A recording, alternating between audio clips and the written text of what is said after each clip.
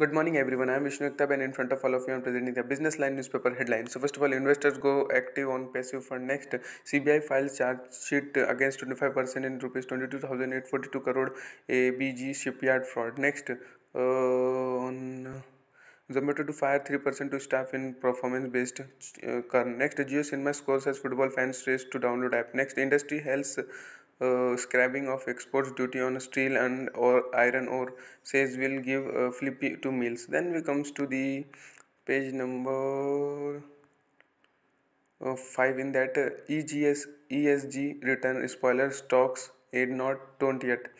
Then next on page number 7 in that article section short build up on MCX feature. Next profiting from bull call spread.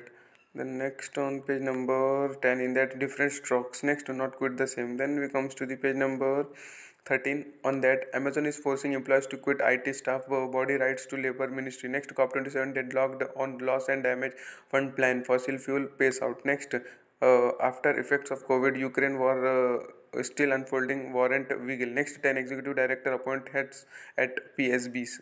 Next 4 UN agencies united to tackle issues of antimicrobial resistance. Next Adani sees India becoming $30 trillion economy by 2050. Next gamers sick fame reaches in world's next esport hub India. Next premium economy class soon on select AI fights. That much for today. Thanks for watching. Make a good day.